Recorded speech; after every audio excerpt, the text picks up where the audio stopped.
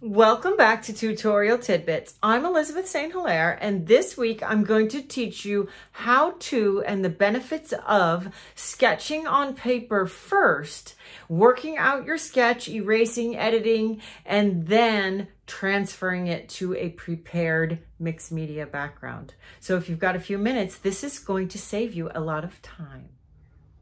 So this week's lesson is one in a multi-part series on creating this ephemera oxidized background with molding paste, and now we are going to transfer a sketch that was drawn from life onto this prepared base. So what I like to do with this is, rather than sketching and erasing on here and making mistakes and edits with the graphite on here, I have done my sketch on a piece of sketch paper. I've erased and made my edits on a piece of sketch paper, and now I'll use graphite transfer paper to neatly transfer my sketch to the base that we have built in the previous lessons on Patreon. So this is a multi-series of video lessons on my Patreon page, and that's how my Patreon page works. I do part 1 through part 5, step-by-step instructions on how to create this background,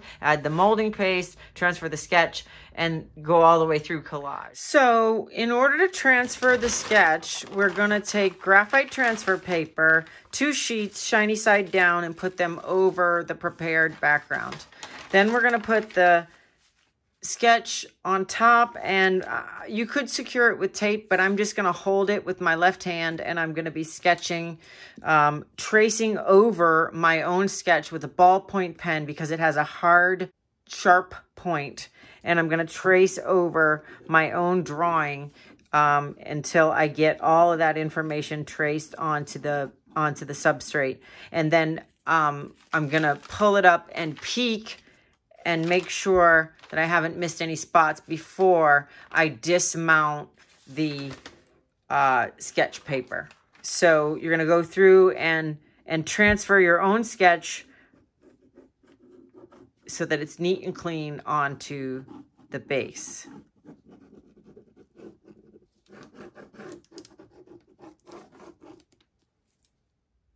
So now I've got my sketch transferred nice and clean to my mixed media background. So the next step in the Patreon series of lessons will be to add some gold leaf on top of the orange and behind the flowers. And I'm going to do that so that I get a little halo of orange sort of around the edge of the flowers. If I had laid the gold leaf and then put the sketch on top of it, I wouldn't get any of this kind of cool orangey red background kind of poking through the gold leaf. So I'm going to apply the adhesive in a way that allows some of this to peek through. But that's going to be the next lesson, which will be on my Patreon page in full length with in-depth instructions. So if you're interested in that, check out your information button in the upper right hand corner of this window, and pop on over to my Patreon page to learn more about monthly subscription for in-depth learning.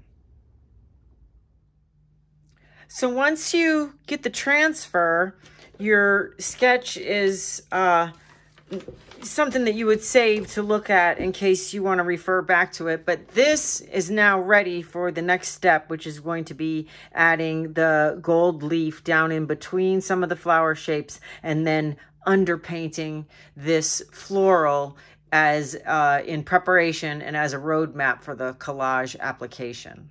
So the remainder of these lessons will be available on Patreon, and I hope you appreciate this sneak peek into my Patreon page. The process of sketching on paper, erasing and working out your sketch on paper, and then transferring it onto your prepared board is applicable for a lot of projects, and I thought that it would be helpful for you this week. Happy Friday, and thank you for being here.